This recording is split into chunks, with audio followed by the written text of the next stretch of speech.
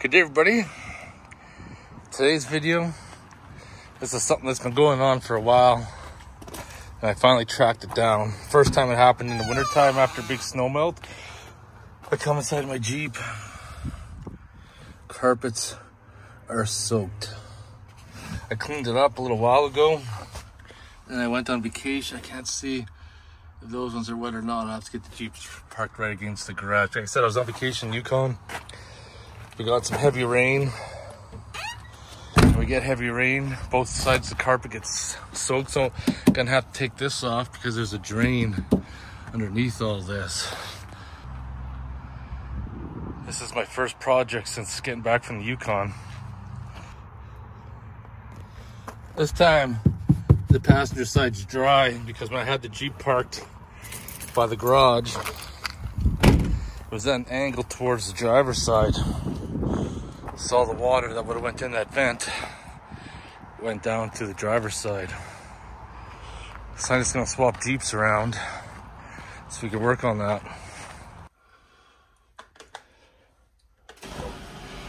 And then next set of days off, I gotta rip the water pump out of this because the water pump's starting to leak. TJ's inside. I'm gonna suck up the carpet, but I gotta run the Cabela's first because there's a bunch of ammo and some sights on sale I'm gonna pick up. So on this strip, just heading to Cabela's. This is where usually all the van life people hang out. Van life people, homeless people living out of their vehicles, I guess you want to call it. And there's a few here. Not sure why this spot was chosen. Not very exciting. There was a person living out of the parking lot in Cabela's. Let's see if they're still there. They were there before I went on my trip to the Yukon. Yeah, fuck, he's still there.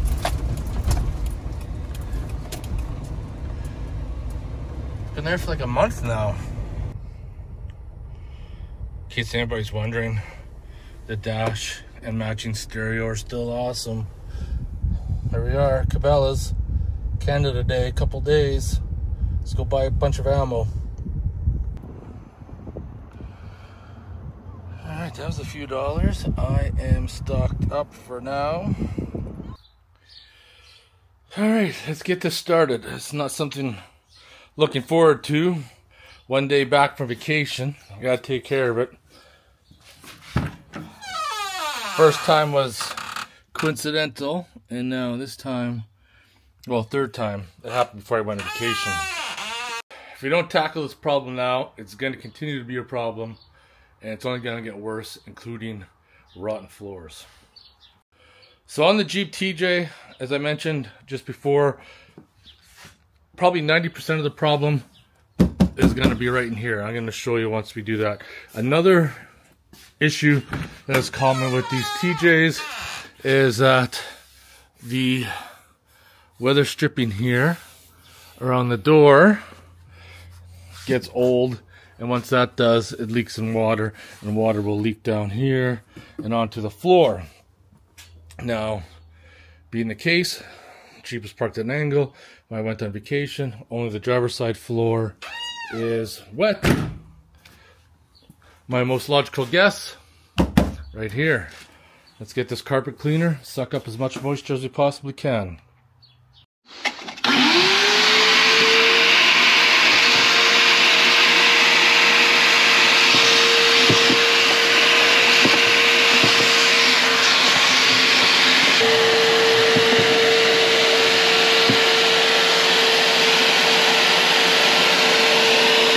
Oh shit. Yeah, they sure don't make things like they used to. Let's see if I can fix this. The shit show never ends around here.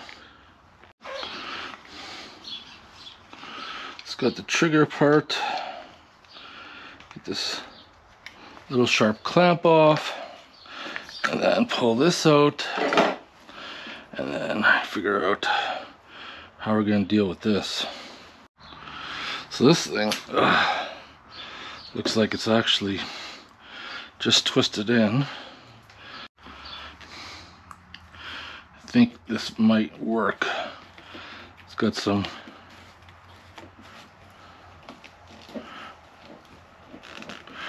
reverse thread action.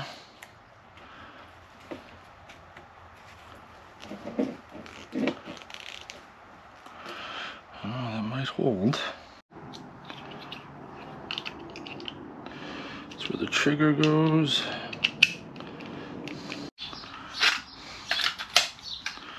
All right. Problem is this hose over time, this is a few years old, gets so stiff that it gets brittle.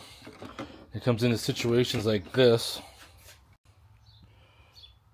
Good old power fist to the rescue. First time using those screwdrivers I picked up before my big trip to the Yukon. They're actually very comfortable. Let's try this again. See if we can dry up the carpet.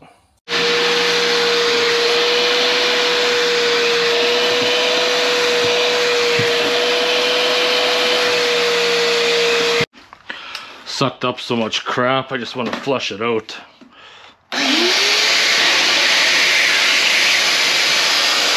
There, that cleaned her up. Yeah. Dirty juke water. Okay. We're good there. In this day and age, you need to start being resourcefulness. You gotta look at the situation, put your best effort to get her back up and going. This is just one of those examples. Most people probably would have just chucked it instead of trying to figure out something, or did something ghetto like tape it up. That would not have worked at all. Would use like half a roll of tape and would have been a disaster. Moving forward, next job, we're going to pull the wipers off. And then there's a bunch of bolts across the top. And then there's one in the middle there, you can't forget, and some on the other side. We're going to use the good old power fist screwdriver, and on your wiper you want to pull it out like that so that lever's out, and once that lever's out you should be able just to pull it out just as such. If you notice over time as well, your wipers aren't sticking to the windows as good as they used to, don't bother buying the helper springs. Just go off Amazon or Rock Auto and buy a whole new wiper arm assembly. You'll thank me later for doing that. Start pulling all these screws out.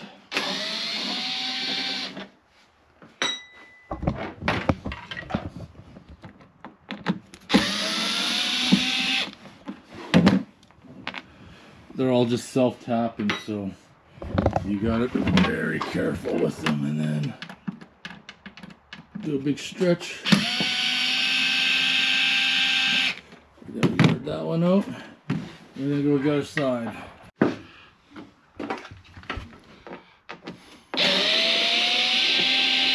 Removing just these ones does not give you access to take it out yet. We have some gatekeepers in there that are hidden behind the rubber. I can open up this and flip the hood up. So there is only two more. If you lift back the foam there, you can see it. There's none in the middle, along the sides. I just wrap my screwdriver down my side, so there's only those ones. It's a two-handed job when you're trying to hold the camera. There we go.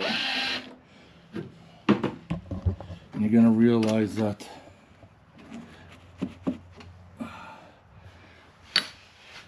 there's long ones and the short ones in the front, short ones in the middle.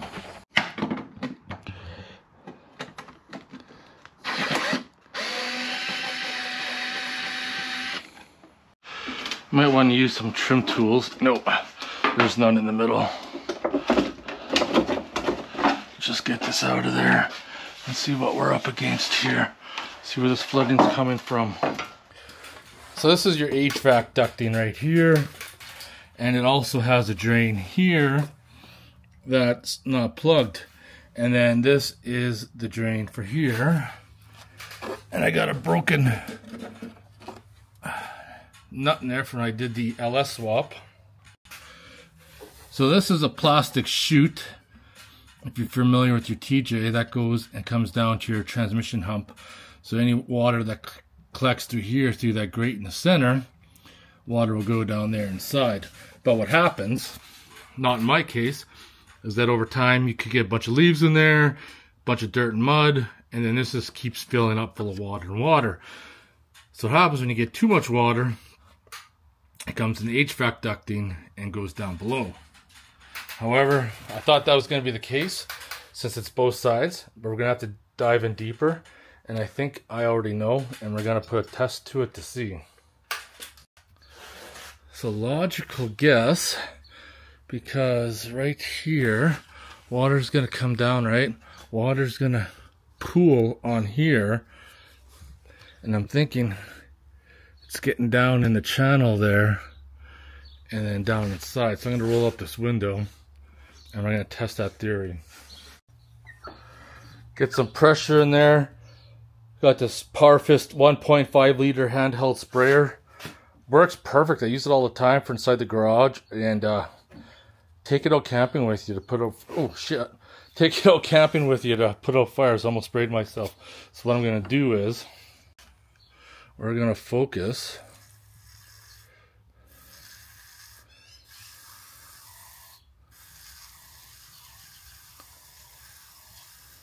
see, where's that water going? Where's that water going? Is it going inside?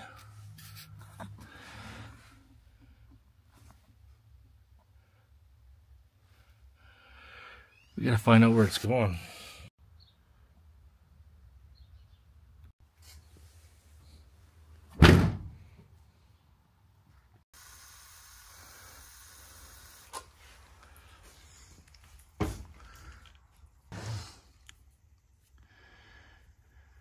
Pull the carpet up. I don't see any fresh, okay? Guess we try the door seals.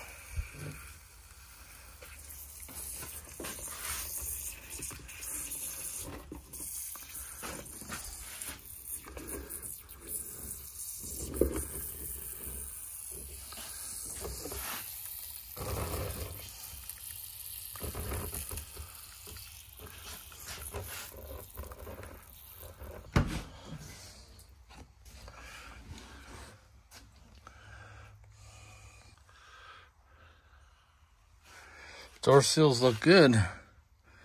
No new water. Okay.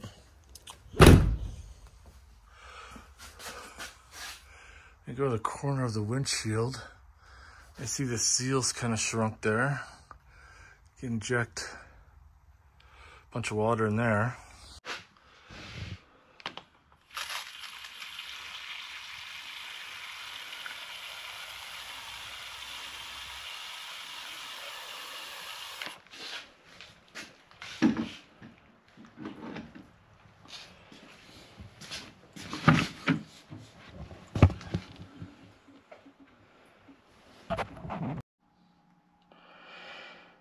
Okay, no new moisture on the floor.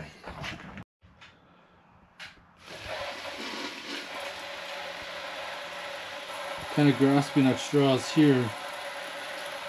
Gotta look at all options.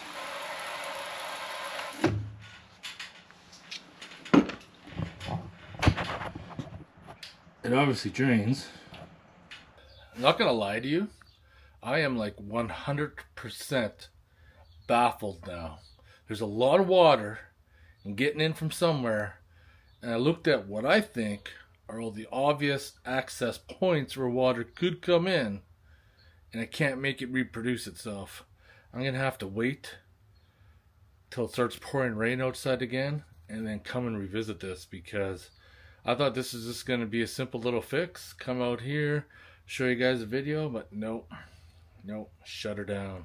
We need to figure this out, or I need to figure this out. Here's a pro tip if you ever take that off. It's much easier just to pull the weather stripping ahead so you can drop that piece back in.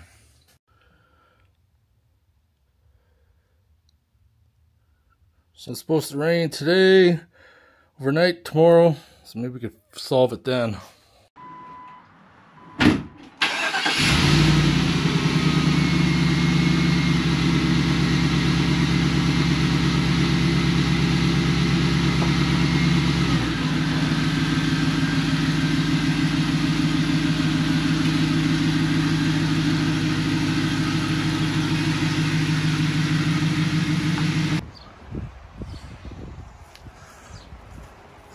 raining all night. See if we can find some evidence.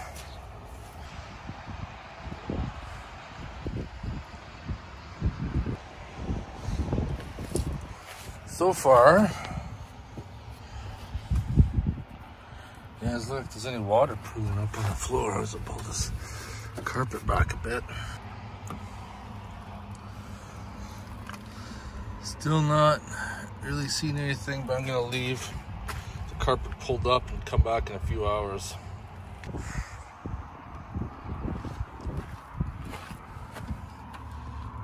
To be continued.